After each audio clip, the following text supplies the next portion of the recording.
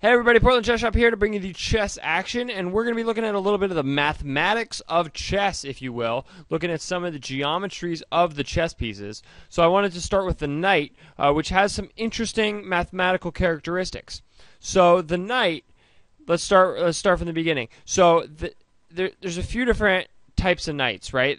So the knight in the center has how many possible moves? It has 1, 2, 3, 4, 5, 6, 7, and 8. Now, I know that sounds simple, but we're going to get more complicated from here. So I want you to see that this is sort of a hexagon shape, right? Because there's 8... is it hexagon? No, octagon. This is sort of an octagon shape. But notice that it's not a symmetrical... Well, it is symmetrical. You can cut it across the diagonals, across here. It has a bunch of different points of axes in which you can cut across so that you could fold the other side to make an equivalent shape. But at the same time, it's not a... all these angles aren't the same, right? This is a straight line that has a width of 2 squares, and this is a straight line that has a width of approximately, 1 1/4 squares. So it's... it looks a little bit like a triangle, but it's an octagon, but it's sort of an irregular octagon is the shape that this knight makes. So I do think that that's kind of interesting. It looks a little bit like an octopus or something when you look at it this way. And I'm going to pull this off so that we can look at some other things. So remember, a knight in the center has 8 possible squares. And a knight over here, let's move this. Let's see. So if we pull a new thing, okay. So a knight on the side has 4 squares that it can move to, okay? So that's exactly half as many as a knight in the center. So when I'm always talking in my videos about, oh, he centralized the knight, I always support centralizing the knight. Well, that's because you have literally more possibilities with the knight in the center. The knight is like, in some sense, twice as good in the center as it is on the side because it only has 4 possible squares here. And in the corner, it only has 2 squares, as you can see. And over here, it has 3 squares. So there's a different number of squares in which the knight can attack depending on where the knight is. So that's why knights are really good centralized. For example, just let me show you this real quick. In a lot of d4 openings, right, queen pawn. So here's the queen pawn opening. This knight sometimes is able to go from here to here to here. And then when it's on this square, it controls 8 squares like this, right? And it's really good. So I've had a lot of games recently in which my opponent gets a knight here, and sometimes they have a pawn here and a pawn here with their knight over here, and it's just really good controlling a lot of squares in my base as well as defending squares within their own base. So this is a little bit of why it's really good to have centralized knights. Let's take another example. I know it's a little bit abstract, but I figure that you can bear with me. So let's see. Sometimes we have a pawn structure like this in the French defense, right? And let's take the queen off. We have a pawn structure like this, and sometimes the knight gets all the way up here. And the knight is pretty good because it controls... Oops, that's wrong, but you know what I mean. Controls a lot of squares. Some of those squares are really definitely in your opponent's base. These 4 squares are definitely in your opponent's base, and these 4 squares are pretty good auxiliary squares where it can jump back. So let's take this knight off. Let's pull another knight in, pull these pawns off. And I want to show you something that I think is kind of deep about the knight. So remember that the knight moves in this octagon shape when it's in the center. But let's think about it one move deeper, okay? So let's have a knight in the corner, thinking about how many possible squares this knight has. So it has 2 squares versus 8, right? But what if you think about it one move deeper, or even 2 moves deeper? Let's take this off. Oops, I can't take those lines off. Wish I could change the color. But let's see. Let's pull it off. Let's start over. So the knight's in the center and has 8 squares. Okay? So that's good. And then notice that these 4 squares are all equally centralized. okay, because it's like on an axis. You can fold it across the top, fold it across the sides, and any knight that's in here, if you fold it down and fold it over, topologically speaking, now that's another math term, you'll have the knight be on the same square if you fold it twice, right? So, but in the center, so it has 8 squares. But what about in the second turn, right? Because often you're thinking multiple moves ahead with the knight. So, if you're thinking 2 moves ahead, well, how many squares does it have now? And now we have a much larger number, okay? So this is going to be, what, another 8, right? So it's going to have another 8 possibilities from there and another 8 possibilities from here, right? Because these are still centralized enough that it has another 8. But then on this square, it's only going to have 1, 2, 3, 4, 5, 6. So I might actually pull up my calculator so we can do a little bit of the math. I swear, it's kind of cool. So here's a calculator, and so far we have, I'll pull it down here so it doesn't get too far in the way. So 8 plus 8 plus 6. Alright, so we got 22 so far, right? And now we're going to have to do it from here, this square. So from this square it has 1, 2, 3, 4, 5, 6. See how crazy it is? So plus 6. All right, we're at 28. And now from this square, right, it has another 1, 2, 3, 4, 5, 6. Okay? So the knight's actually going to have 8 different ways to come back to its original square, which is kind of interesting. So we're going to add 6. All right, we're at 34.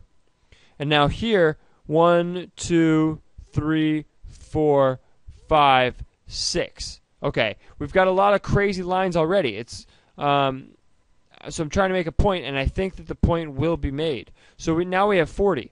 Notice, like, for example, on this square, right, 2 different ways for the knight to get to this square within 2 turns. One is to go up and then back. The other is to go back and then up. Okay, so just kind of interesting to see all the different ways that this can happen.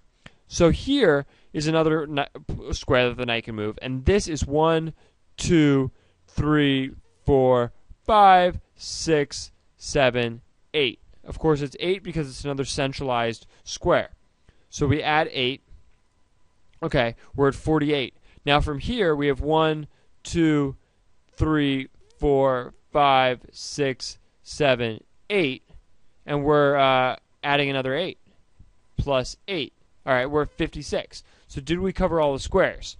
I think that we did. Okay?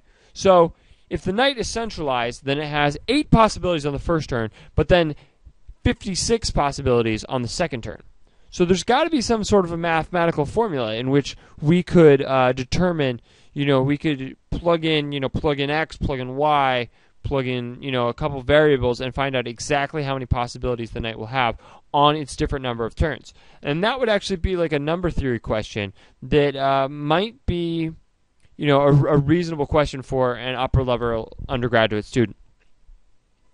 So we've got 56 so far, and we've drawn it all out, and it looks kind of wild, right? I mean, look at this shape. It looks a little bit like a fractal almost. I'm sure some of you have heard of things like the Mandelbrot fractal, which is something that has infinite surface area and finite volume, right? So an ant could never crawl around it, but it's finitely small. And with those things, you create like a 3D dimension of it. You should Google the Mandelbrot set if you haven't seen it yet.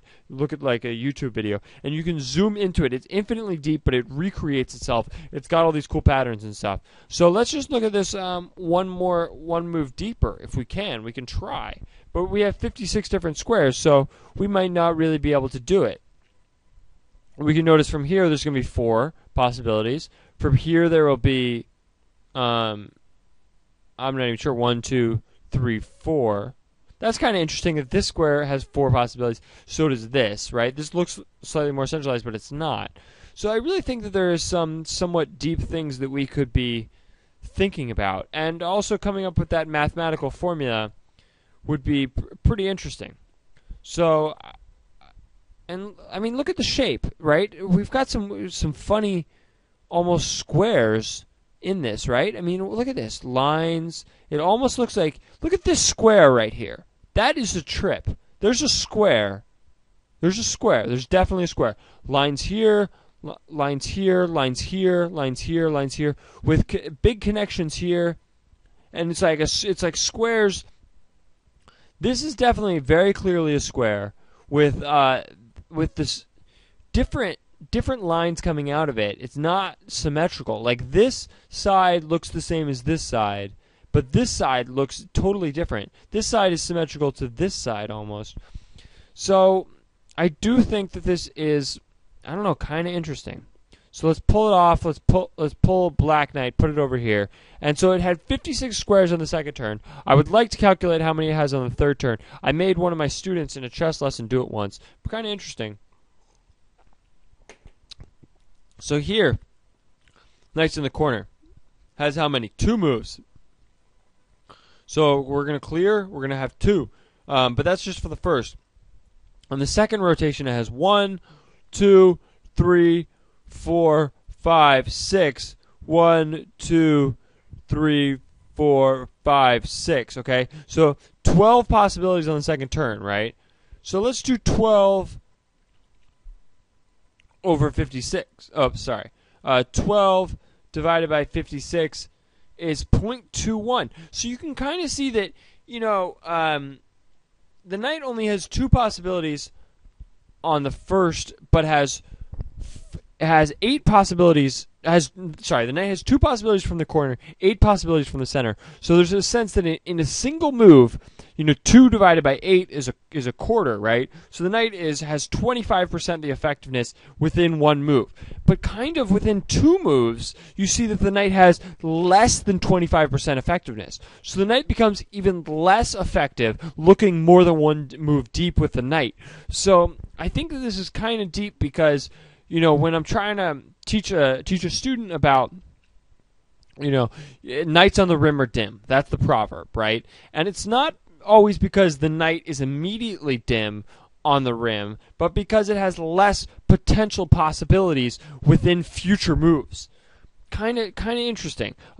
So we see that it only has 12 possibilities here. We could probably calculate this one move deeper.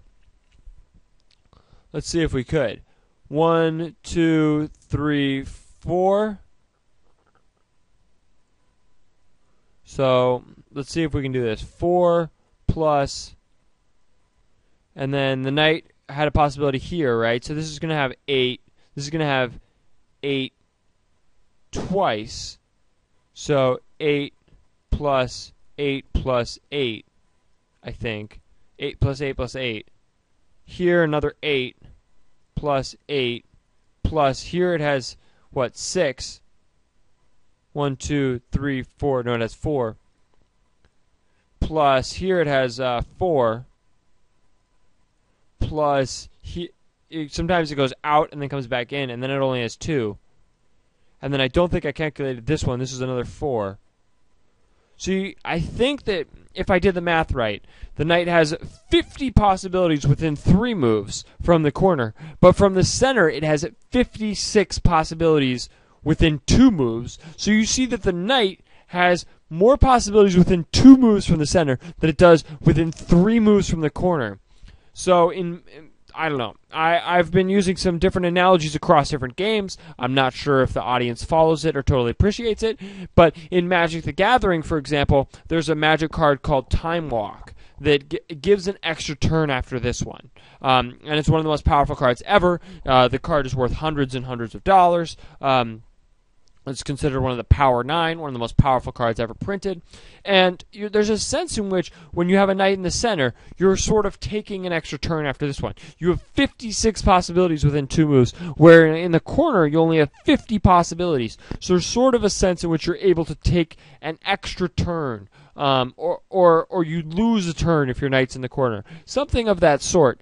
And so I just wanted to show you guys a little bit about the knight and some of the mathematical possibilities. It'd be cool to come up with that number theory about exactly how many different possibilities the knight will have over, n different possible over n different moves. So the knight's in the center, and there's 6 moves. 6 moves deep. How many possibilities would it be? And I'm sure it would be quite gargantuan at that point. So thanks for watching. Appreciate it. Portland Chess Shop. I think I'm going to make another one on the bishop momentarily. So appreciate it. Bye. A game of chess is like a sword fight. You must think first, right? Before you move.